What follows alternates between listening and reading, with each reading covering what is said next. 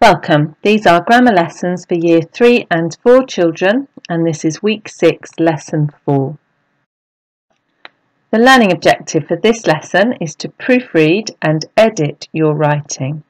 So, by the end of this lesson, you will have had the chance to spot obvious mistakes in your writing, to correct these mistakes, and to find other ways to improve your writing. Now, I've included this list of features that we've been looking at so far this week. This is just a reminder for you so that when you're looking at your writing, you can make sure you have each of these things in your letter. You may want to pause the video so that you can have a proper look as you're checking through your writing. I've also included an editing checklist. As well as the features, these are the really important things that I want you to look for when you check your writing in a moment. Let's go through the list together. So first of all, I want you to check that you have included all the features of an informal letter. So you'll need to look back at the last list for those features. Secondly, I want you to make sure that you have written in paragraphs, and hopefully you will have grouped together similar information in each of those paragraphs. Thirdly, I want you to check that all your spellings are correct. I want you to check that you have punctuated all your sentences correctly.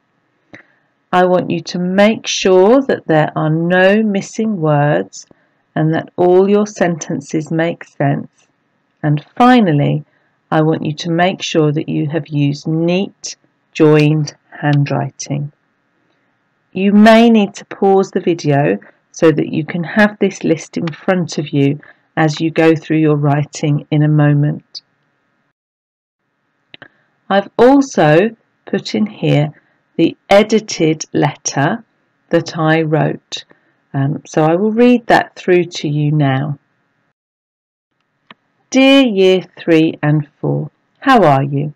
I hope you are all well. I can't believe that it is nearly 2 months since we were last in school together.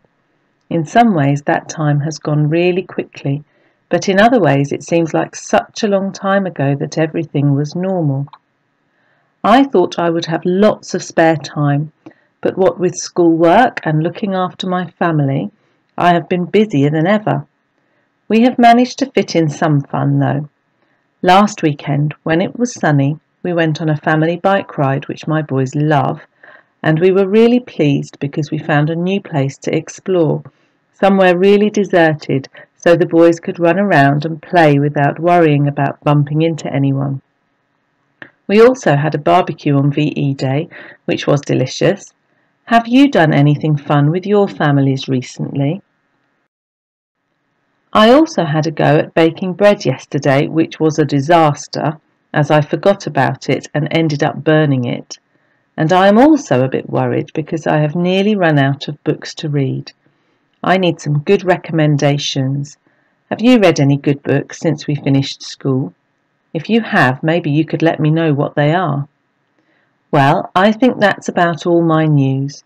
There's not much to tell you about, really.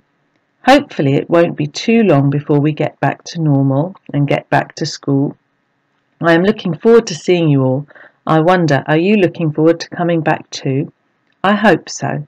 Stay safe and be good. Love from Mrs. Florides. So as you can see, I've taken my original draft letter and I've done lots to improve it. I went through that editing checklist and I made sure that I'd done everything on it. And so my final letter that I've just shown you is much better than the original draft. What I'd like you to do today is to read through the first draft of your letter carefully and find any mistakes and correct them, just like I did. So first of all, you need to use the editing checklist to help you. You can also ask a grown-up if you are stuck with anything and you're not sure how to improve it. And finally, I want you to make sure your writing is the best it possibly can be, so that it's ready for writing up in best. Good luck!